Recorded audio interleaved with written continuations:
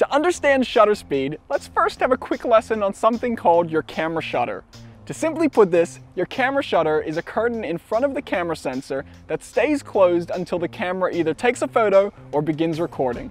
When this happens, the shutter opens and fully exposes the camera sensor to the light that has passed through your lens. After the sensor is done collecting the light, the shutter closes immediately, stopping the light from hitting the sensor.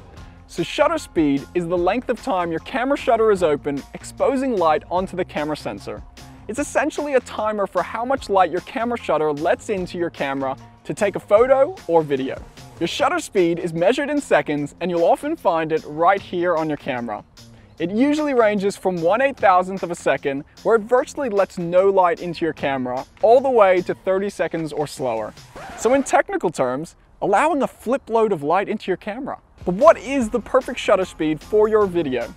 A good rule to follow is ensuring that your shutter speed is approximately double your frame rate. And you can usually find your frame rate on your camera screen, and it looks like a number with the letter P next to it. So step 1, find your frame rate. Step 2, turn the wheel on your camera to change the shutter speed so it is double your frame rate. And that's it! Having your shutter speed double your frame rate gives you the most natural amount of motion blur when there is movement in your video. If you have it super high, you can see all the movement has become really sharp. And on the flip side, if you have your shutter speed too low, then things start to look a bit ghostly.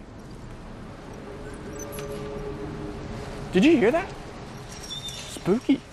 Anyway, don't forget to follow and subscribe to our channels so you don't miss out on any future videos. Looking forward to seeing you guys soon.